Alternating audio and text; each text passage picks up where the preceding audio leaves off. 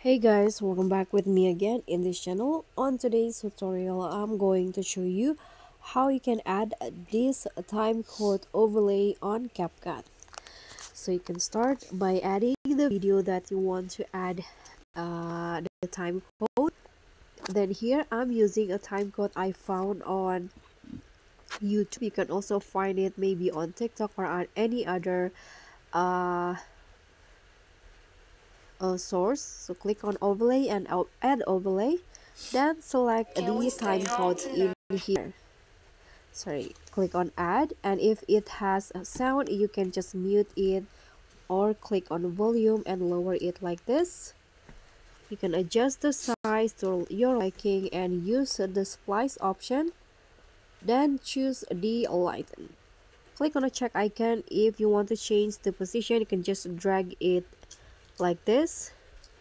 So that's up to you. I'm going to put it down here, for example, and this will be the result.